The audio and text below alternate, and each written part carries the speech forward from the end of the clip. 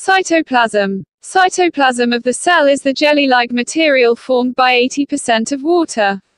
It contains a clear liquid portion called cytosol and various particles of different shape and size.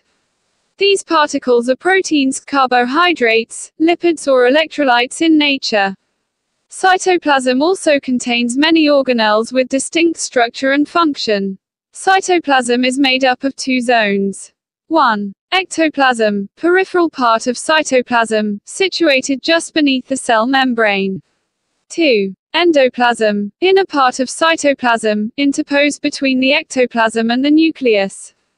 Organelles in cytoplasm. Cytoplasmic organelles are the cellular structures embedded in the cytoplasm.